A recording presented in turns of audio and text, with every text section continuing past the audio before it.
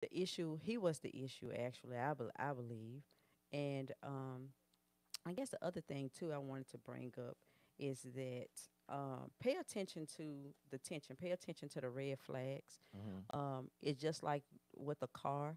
Um, you have indicators on the dashboard to let you know when something is off. Yeah, that's You good. know, if it's low air pressure in your tire, Mm-hmm. it lets you know when you to go and put some air in your tire. Mm-hmm.